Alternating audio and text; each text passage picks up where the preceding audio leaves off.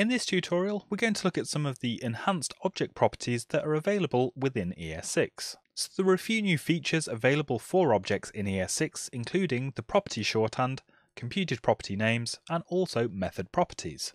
So we're going to take a look at those three things in this tutorial, and we'll start off by looking at the property shorthand, which is a really simple way of, when you're constructing objects, to miss out property names if you've got variables that have the same name.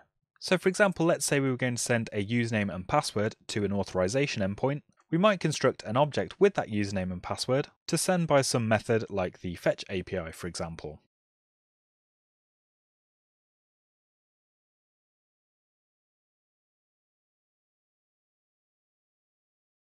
So here we already have the username and the password stored in variables with the same name, and when we're creating the auth object, we're literally just repeating ourselves by saying we have a property called username whose value is stored in the variable username. So the ES6 property shorthand allows us to remove the property name and use the variable name for the property name instead.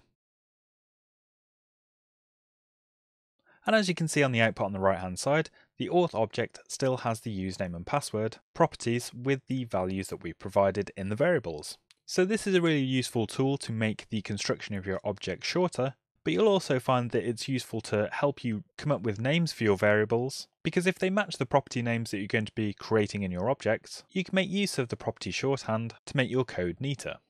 So another feature that you can make use of with objects in ES6 is the ability to create computed property names, which simply means you can create the property name for an object based on some variable or expression or even a function.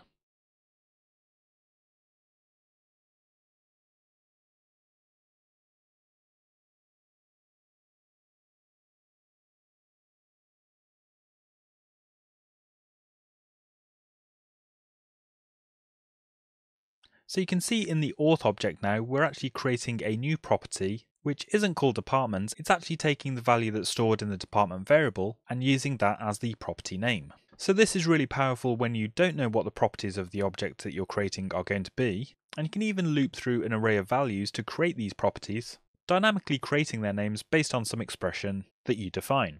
The final feature we'll look at in this tutorial is the ability to add method properties to objects.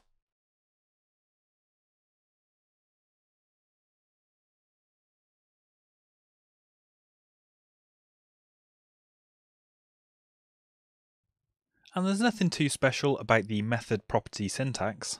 It's just another shorthand that allows us to set up a new property on the object and assign it a function. So essentially this is more of a stylistic thing, because we could do the same thing by creating a property called resetPassword and assigning a function to that property. But method properties follow the same sort of style that you might find in other languages, like C# or Java for example, and they become really useful when you start working with classes, as it helps to separate all of the functions that you're creating on your class into tidy blocks of code. And we'll come back to method properties when we go over classes in a few lessons' time. So those are a few improvements to objects that have been added in ES6.